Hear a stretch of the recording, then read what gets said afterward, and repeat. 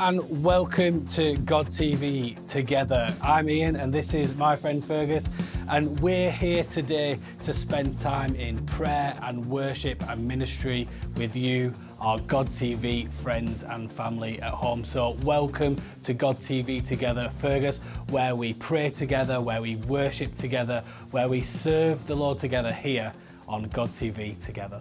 You know, interesting, Ian, one of the things that has been so encouraging about what the Lord has had us do during this new season is in fact that we are, as a God TV family, we are doing this together, whether it be standing or running or praying or worshiping or giving or contributing or going. But one of the things we need to talk about is watching together. Yeah. In fact, as a God TV family, there's some fantastic new programming. Russell is our head of programming and planning, and he's making a real difference for this coming season. Yeah, I mean, Fergus, I'm just so grateful for all the team and for everything that they do behind the scenes. And Russell is our head of content, and he's been working really hard to find new materials that are not going to just comfort us, but are going to challenge us, Fergus, are going to challenge us around things like forgiveness. In fact, we're going to take time today.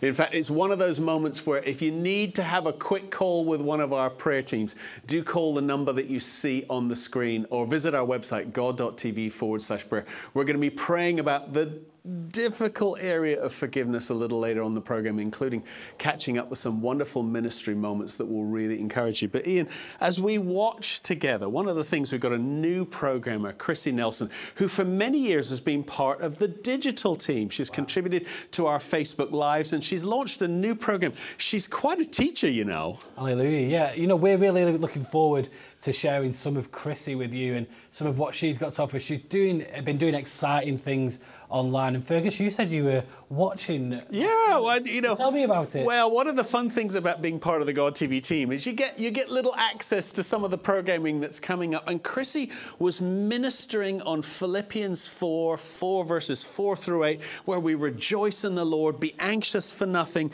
and then what we think of, and then the peace of God which passes all our understanding.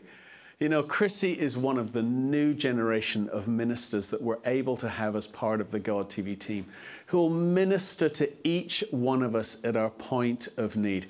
Here's an example of Chrissy Nelson and her new program, Just Jesus. My friend, Jesus is with you every step of the way. How many know life can get chaotic? It can get busy, it can get hectic, and we need like a moment where we can just sit and pause with Him and go, Jesus, help. He wants to overwhelm your overwhelm with His peace. Jesus really is the answer. It's been Him all along. That's Just Jesus with Chrissy Nelson each Wednesday evening on God TV, and also on the God TV app and on the God TV video on demand. Well, Ian mentioned it a little earlier. Ian, we want to talk about forgiveness. Right. You know, I'll be honest with you. The Bible's to talk about. This program could go on a while. Jesus says in Mark 11 that when we speak to that mountain and command it to be cast into the sea, it goes. And we all get excited and our prayers of faith work. He says, but when you stand praying, forgive. Because if you don't forgive, neither will your Father in heaven forgive you. And I wonder when the bad stuff happens. I think somehow when we're believers, we think that it all works out. It's like the Disney version of Scripture, unfortunately. But you do get punched in the gut every now and then. And what do you do with it? Yeah, I mean, it's an interesting question, isn't it? I mean, I think it's the other way around. I think when you're not a believer, you think that when you're a Christian, everything turns all right. It's when you are a believer and you're walking with God. And you know, it's relying on God's strength, and it's easier said than done. Amen. And, you know, forgiveness isn't a binary problem. That's it. I didn't forgive you and now I do. And I know for all of you at home, you know, I've got friends that have got really terrible situations where their brother was murdered or something, you know. And there's questions of big forgiveness. But also there's questions of that everyday forgiveness, you know, with your wife or your husband. Or your children, you know, perhaps they let you down and they don't, you know, deliver exactly what you want. And it's like, how do we as Christians represent God and Jesus well in showing that, yeah, we can forgive, not just in the big things and the little things. And it's an act of repentance as well. You know, unforgiveness is a sin. Unforgiveness is a sin. The Cry with Betty King is such an encouragement. Here is an example of how we get to forgive from Betty's program with Pastor Ben Ender. Watch this, and Ian, I'll be back to discuss it again. One of the biggest things for me is unforgiveness. It's especially within, you know, the church. You can even look at the marketplace as well, but especially within the church, you know, looking back at your life and seeing the people that might have hurt you or the people that you might have hurt. You know, the Bible says, cast your burdens, for he cares for you. That means I have to give him all my issues, give him all my troubles, and learn to forgive. And one of the beautiful things as well is that the Bible also says that carry your cross, which means that you will get hurt. But if you trust him, he's going to be there for you. And when you learn how to forgive somebody, you're able to actually just push through, because unforgiveness also stops you from moving forward. It doesn't allow you to bring the fullness of Christ in your life. You're not even able to tell the truth because you've created all these things around you that have caused like barriers, which are not able to be broken. But God really wants us to push through these barriers, you know, for him to be into our lives, to be welcomed into our lives, for him to take the fullness. You can't really receive love if you don't know how to forgive. Because at the end of the day, he died on the cross for our sins. He didn't have to do it. It reminds me of the scripture, Mark 14, when Jesus went into the Garden of Gethsemane, and the agony, the pain that he was going through, saying to Christ, like saying to God, like, I can't do this. These people are not deserving. And imagine, you know, that's probably what I would say. Oh, yeah. You know, what is this? Is it worth it? You know, it's just like, I don't know what dialogue Jesus was talking about. I mean, how could you even let me go through this, Jesus? I thought you loved me. You know, we all say that. No, but it's crazy, and I can't imagine what he was going through. Then for him to come back, and you know, he's already, you know, told the 12 to wait. Then he's got the 3 there sleeping, and he's saying to Peter, like, you couldn't at least just wait up an hour to pray for me, you know, your friend. But he knew that there was something that he had to do in order for us to break through. And you know, Gethsemane reminds me of the olives. You know, we have 2 types of people. The people that eat the olives, they're the fast track ones. And then the ones that press the olives. And with the olives, you're given options like anointing oil. You can use the oil to do so much. But when you learn to forgive, God gives you the capability to press and crush the olive to bring anointing oil. And I really believe that Jesus did that for us, you know, so definitely. Your generation, what are some of the things that you guys have put in place in your heart to be able to carry the oil? For me, one of the things, it's actually switching some stuff off. Removing some of the inputs. I just find it... That word. Yeah. I find that's actually really, really helpful, because I think it's Galatians 5, Paul says, remain in step with the Holy Spirit. That's the idea of the anointing, and which gives me the kind of, it brings to mind an image of almost like military soldiers keeping in step as they march, with the Holy Spirit leading them. Step by step by step is a specific way of learning to march, and I just find that like there's certain inputs which will really quickly help me to get out of step, which isn't helpful, you know, as we were talking about unforgiveness. Perhaps it's like, you know, that might be friends on social media who are operating from a place of bitterness.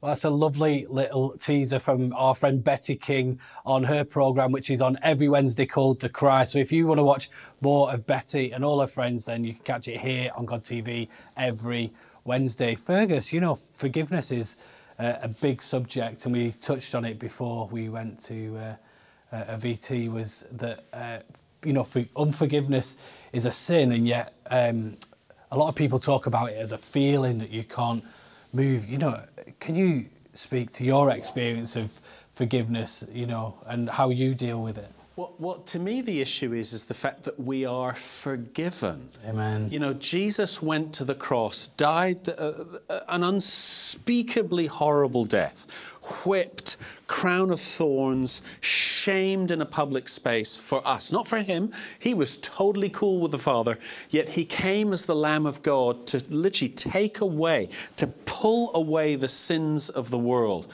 So when we've been wronged, by the way, we always forget when we do the wronging, if I can put it that way, but when we've been wronged and we feel that indignation and that justice has not happened and perhaps may never happen in the natural, when we choose to walk the Jesus way, when we choose to say, Father, we have been forgiven and you forgave it all, then my little what Tommy, Jenny, Susie, Fred did to me, even though, yes, it hurt, even though, yes, it's wrong, even though I probably don't want to have dinner with them tomorrow night, you have asked me to do the same thing that Jesus did for me. Unjust, could never figure it out, could never pay it back, yet you've said you do that to others because you've already experienced it to me. And when you put it in that light, when you really turn around and you say, you know, he did the incredible for me, then maybe I should do just a little bit for them too. And if I can encourage you, all the God TV family at home, you know, unforgiveness is something that sits with us. You know, it doesn't hurt the other person. You know, it's not like was it when you forgive, you let yourself out of jail? Right. You know, and our encouragement today is that Jesus died for you on the cross to forgive you of your sins. So who are we to judge others? And can we find that peace with Jesus that allows us to forgive other people that have wronged us today? Hey, Fergus, let's have a quick prayer for it. Amen. Father, in the name of Jesus. Father, so many of us, as Ian said, so many of us struggle in this issue. So many of us want to get even when in fact you want to get us blessed and whole and free. Father, please help us. Father, please help us get out of this jail, get out of this stuckness, to let them go, Father, as you let us go, from the things we could never pay, for the things that we could never see restored, for the things that we could never make right again. Father, we entrust the problem, we entrust the person, we entrust the situation into your care and ask that you would give us peace, Father. A peace that passes what we understand. But Father, please let our hearts be free again. Let us gaze on Jesus and let us acknowledge out loud with our mouths, Father, expressing gratitude to you, how much you have forgiven us. So whatever they've done, Father, we release that into your care. Vengeance is mine, Father. You say, you'll sort it out. You will repay. So, Father, in the name of Jesus, we present the ugliness of this moment. And, Father, please take the ugliness away. In Jesus' precious, precious name. Amen. Amen. Amen. You know, and if we're not released from forgiveness, you know, here on God TV is a place where you as a God TV family can find lots of content and people teaching and speaking about this very subject, about forgiveness, you know. So it might be something that we don't feel today, but we need to go and learn about. We need to learn what Jesus says about forgiveness. We did a piece of filming the other day with a young lady who was a participant in Her Majesty the Queen's funeral. Wow. And I wanted to talk to her about this incredible moment. But listen to this moment from Shamira Fletcher. She works with Churches Together here in the UK. This is an extraordinary testimony of misunderstanding and forgiveness and deliverance and grace. So I had a breakdown in a family relationship, and I was basically misled, or my character was assassinated by this family member, and it absolutely broke me because I said, I haven't done anything. In fact, I love you. I like you. I'm right. I'm right. You know, the indignation. How dare you? You know, and for 5 years. 5 years. 5 years. I carried that seed of unforgiveness. It then turned to bitterness. And this is all whilst ministering, being at church. How good and pleasant it is. Being an international television star. Oh, no, I'd forgiven by then. Maybe that's why I got released. But, you know, and it just showed me you can go through life, you can be doing all the right things, but still have unforgiveness in your heart. Because somebody has wronged you. Yeah. It's different when you've wronged someone else and you're seeking forgiveness, but when you're in the right and you've been wronged, how do you get over that? So how did the Lord release you and release them? I was at a funeral and I was singing and I heard tangibly a Rhema word, if you want. When you finished ministering, everyone's blessed in this room. You need to go and forgive that person. And I was like, God, don't mess with my emotions today, please. I don't need any secondary anxiety. I just need to minister and be done with this. But I was really convicted. Everyone's blessed in this room, but you need to be blessed. Wow. And you need to forgive. And I went and spoke to that person. And there was so much misunderstanding because over the years, I've now created narratives that maybe didn't even exist. Yes. You know, it was compounded. So, you know, we forgave each other, we moved on. And so much happened after that moment, the Queen being one of them. Not to say that that was a reward. Understood. So much happened. I was free, I was liberated. So my encouragement to anybody listening across the world, to you, is try and look in your heart. Be honest. Sometimes you have been hurt and you are right to have that feeling of grief. But as they say, forgiveness is like drinking poison and expecting the other person to die.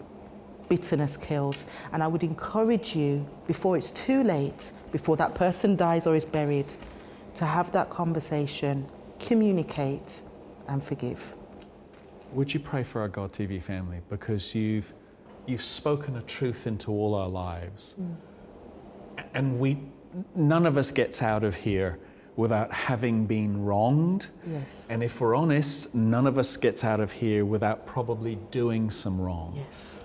And releasing, getting through the forgiveness, understanding the other person, and then walking in that freedom. Truly dynamic things happen. I wonder if you would minister and pray for our viewers.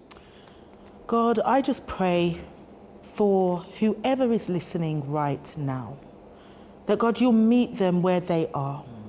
That they will understand that they have been forgiven, that the ultimate act on the cross was a sign of your forgiveness to us. And I pray that that blessing will translate and transfer to any person that is struggling with unforgiveness and the root of bitterness. I pray for healing. I pray for understanding, and I pray that they will give themselves grace, because unforgiveness at times is a process, and that people will walk in liberty and freedom, because you are a liberating God. Amen.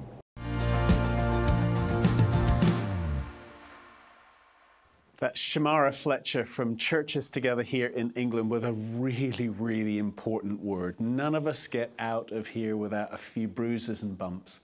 But as we take it to Jesus, as we let the Lord minister to each one of us in prayer, it will be blessed. Things get better. You don't have to stay in this place. And maybe, Ian, that's the great encouragement. We don't have to stay in the place. Sometimes we get knocked down. Sometimes we're pushed down. Yet in Jesus, we can get up and it can be better again. Yeah, the minute you talk about forgiveness, God is going to challenge you about not just forgiving other people for what they've done to you, but also forgiving yourself. Amen. I know a lot of people and a lot of you at home will feel like, well, I'm good at forgiving other people, but, what about this thing that I've done and this thing in the past? And, forgiveness covers somebody you've hurt, somebody's hurt you, but also hurting yourself. And sometimes we need to be freed from that, and we know that Jesus is the answer, but it's not something that you can do without him. It's something that you have to do with him. So my encouragement to all of you today is that you would find that special place with Jesus, you'd spend some time with him, and you'd face into your unforgiveness with him today. And if you're a book reader, if you love to read, if you love to let the Lord minister to you with some good old books, one of our dearest, dearest friends here at God TV, Dr. R.T. Kendall. I think he really did write the book on this subject. He's written a couple of books on forgiveness that really will bless and encourage you in your walk with the Lord. Now then, we're going to have a quick short break, but we're going to come back and we're going to finish out the program. We have more encouragement to go in this part of God TV Together.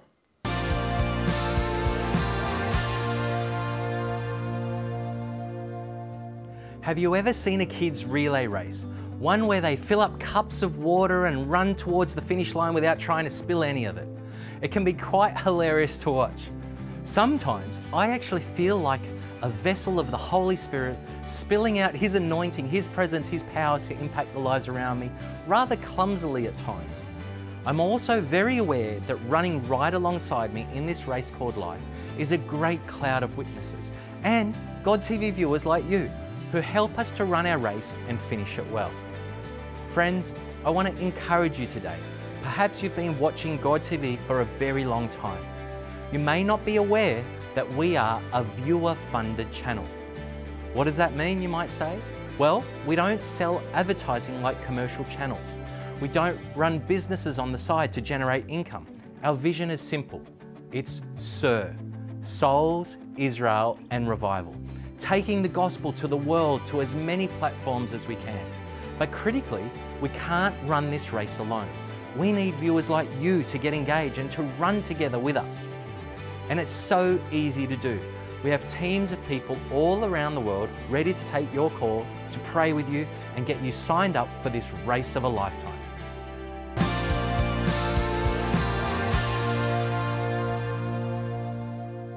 Welcome back to God TV Together. Now, just as we pray and worship and encourage one another, we also encourage everyone to give together. And here at God TV, we are a viewer-funded ministry. So it's you, our friends and family at home, that enable us to do what we do, to be here every day, to bring a bit of Jesus and shine a bit of light into your life each and every day. And if you are willing and you're able, we'd love that you could stand with us with a one-time gift or with a regular gift. And if you are able to help us today, we say thank you. So call the number on your screen or go online at god.tv. So God TV family, wherever you are around the world, we stand together, we run together, we pray together, but we are generous together. So please, as we go, we've got a wonderful word of encouragement from Nia Charisse, who talks about our understanding of legacy and inheritance. It's not just what we get, it's the difference that we make each and every day. Thank you for the difference that you make here at God TV. Hello everybody, it is Prophet Nia Charisse here, and today I really want to speak to you about legacy. I think this has been really deeply on my heart because oftentimes people don't even know what that is. There's a difference between legacy and inheritance. You see, an inheritance is what is given over to somebody. It's usually tangible, physical, materialistic, and it's given over and passed down. Legacy, on the other hand, is far greater. Legacy is about what you will leave within a person. You see, there are lasting legacies that we've seen from generation to generation. We even see this example with the Trinity. God sent His only begotten Son, and God the Son sent the Holy Spirit, a lasting legacy that would fill the hearts of mankind and cause us 2,000 years later to continue to preach the gospel, teach the word of God, and run with Holy Ghost fire. My question to you today is, what does legacy actually mean for you? What are you leaving behind in the hearts of an individual? Legacy isn't temporary, my friends. Legacy isn't something that's just short term. Legacy endures. And so my challenge to you is to ask yourself, as a born-again believer, maybe you're listening to this right now, what legacy are you leaving? I believe in a God who believes in lineage. He believes in family. He believes in generation after generation experiencing His blessing. And our God endures. And I know that in 2023 especially, God is going to be raising up individuals who will be more focused on leaving a legacy than an inheritance. Yes, you may leave a ministry behind, but what about the impact in the hearts of men? God is looking for us to actually release His Spirit in such a way that people are eternally impacted by the kingdom. That is real legacy. Proverbs 22 explains that when you train up a child in the ways of the Lord, he will grow older, and in that old age will not depart from the faith. Legacy isn't just about building earthly products. It's about building eternal heart postures, atmospheres, memories. And I'm so grateful to God because that's what I want to do. I want to be remembered, not by what I physically gave, but the eternal offering that I place into the hearts of men and women. God bless you, and goodbye.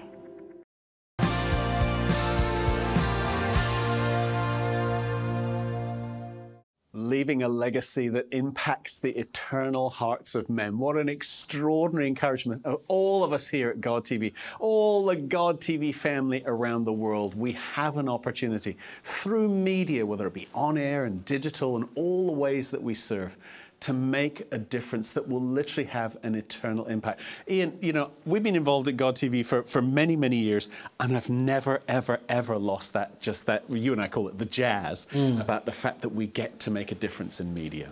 Yeah, I mean, media really just accelerates what, you know, pastors and ministers are doing every Sunday. And, you know, it's our privilege to partner with you, the God TV family, and all the ministries that you see on God TV to preach the good news of Jesus Christ around the world 24/7 to places and to people that we will never meet. And you know, in the last 5 years, 6 years, Fergus, I've met people who have said, oh, I gave my life to Christ through God TV in India 20 years ago, and then bumped into them in a taxi in Scotland. That's exactly right, yeah. And so when you realise the impact that we're all having, you know, it's something that we are just proud to be a part of, Fergus and I, and actually it's because of all of you and all your hard work and all your prayers and all your giving. So Fergus and I, we say thank you so much from the bottom of our heart. It really is our privilege here at God TV and on God TV Together to encourage you each and every day. So from Fergus, myself and all the team here at God TV, we say thank you, goodbye, and see you tomorrow.